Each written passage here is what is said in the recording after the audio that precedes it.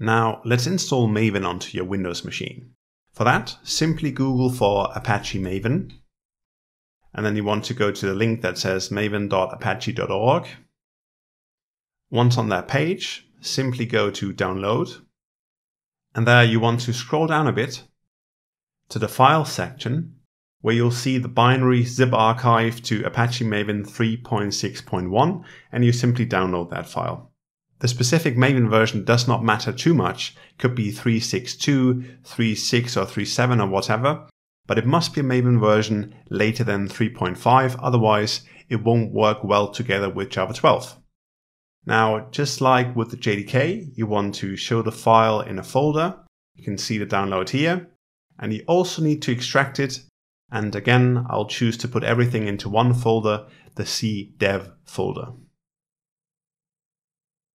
Once that's done, you can see that now in cdev I have my JDK, I have Maven installed.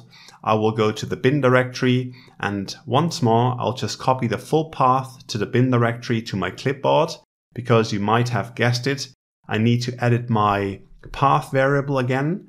So I'm just going to open up Edit Environment Variables for your account again.